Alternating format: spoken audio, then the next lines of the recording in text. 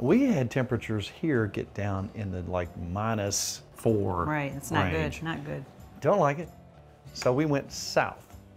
And when we went south, you got us a place to stay. I started looking around areas, things that we could do, and I found a place where we could gator hunt.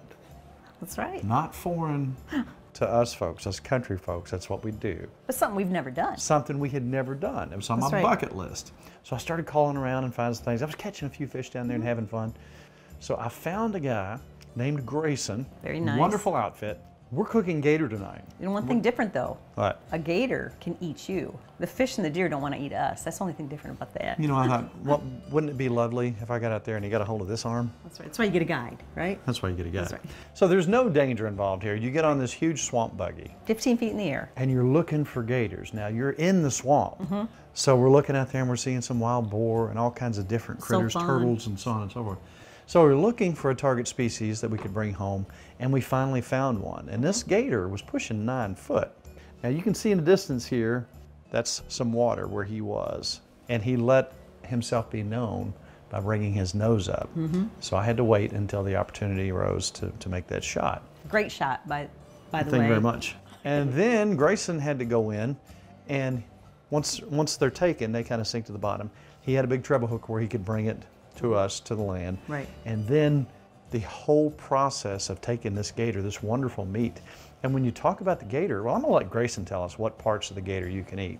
And here's Grayson right now with this beautiful gator. A living dinosaur right here in Florida. 100%.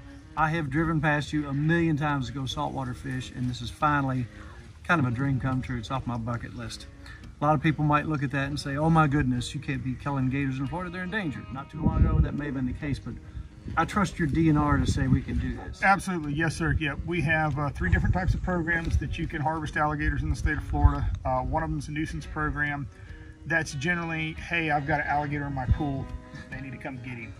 They have a public lottery system with a public season, and then we're on private land. They have a private land program as well. But Gotcha. they estimate the population in Florida over 1 million. Wow. And seems to be continually growing. They have done a great job of what they do, how they do with the alligator, and alligator management program has really done a good job. Now this guy is, I stepped him off, he's about 8 foot. Yes sir. And we talked earlier, to the best of our knowledge and other biologists, you say it's about a foot a year? There's a couple different reports, and a variety of biologists have a variety of different opinions on their age, but generally what I've read and what I usually quote is under ideal circumstances, a foot a year till they reach sexual maturity, 6 to 8 years old. Then it's a half a foot a year till they reach their genetic predetermined length. Genetically, they're going to grow just like any other animal. They're only going to grow so long. They don't just grow forever and ever. A lot of people think that, but they don't.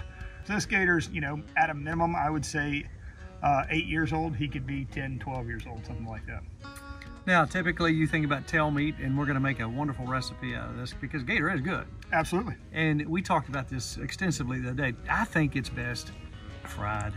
It's just, you can try anything in the world you want, but it's awful good fried. And it's good smoked. We smoked one time, Yes, smaller sir. one. Yep. Well, you know, gator, it is a seafood.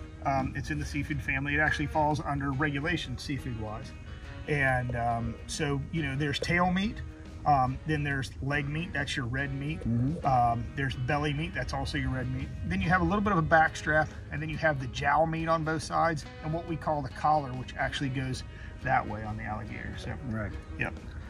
Bulk of the meat's in the tail, a lot of other meat that goes with it too. Well, thank you so much for hosting us and bringing us down here and letting me realize a bucket list. I might not drive past you next time I'm going through. Well, I hope you don't. Thank you so much, man. Yes, sir.